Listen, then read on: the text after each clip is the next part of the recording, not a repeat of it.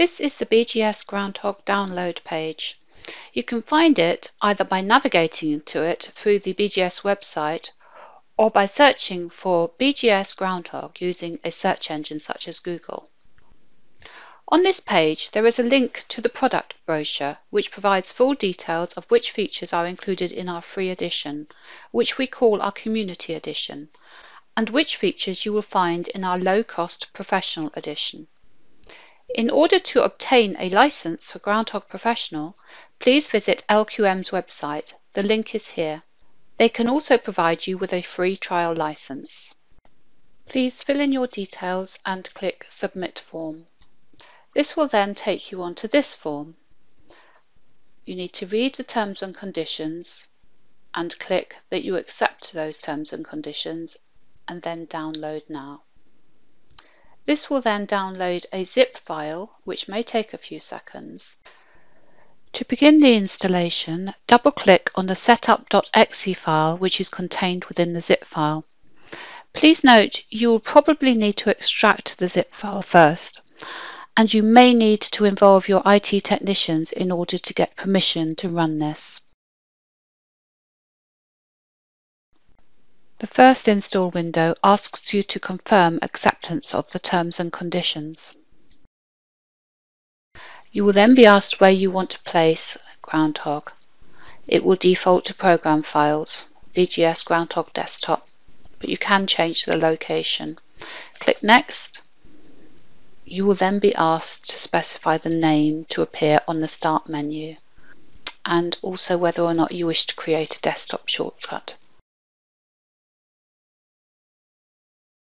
The first time you open Groundhog, you will be asked where you would like to create your Groundhog workspace folder.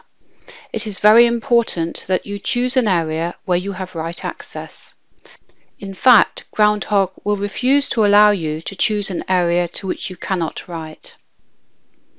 If you have used earlier versions of Groundhog, please choose a new area for your workspace. You will be able to copy any files you require from your previous workspace later.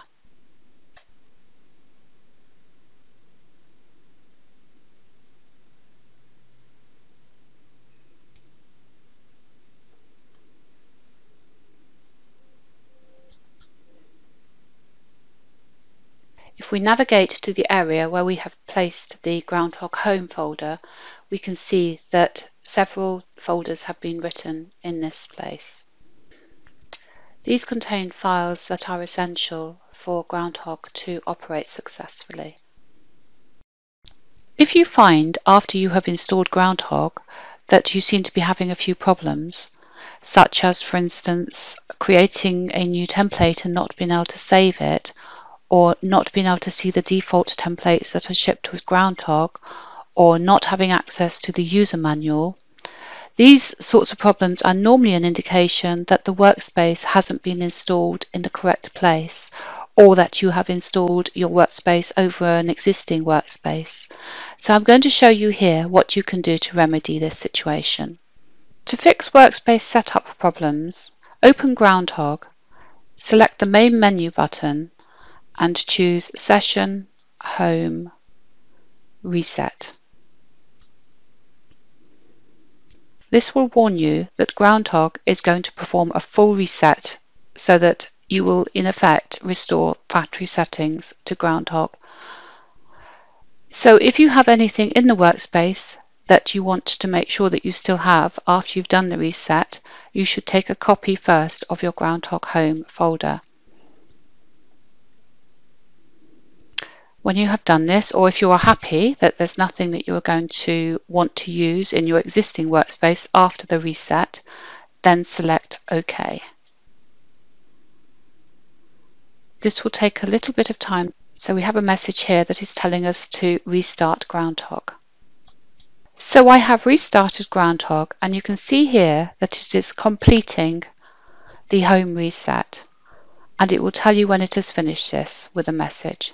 So click OK to that, and then Groundhog will start in the normal way, and hopefully the problems that you were previously experiencing will now be fixed. If you have any problems setting up or using Groundhog, please email groundhog@bgs.ac.uk.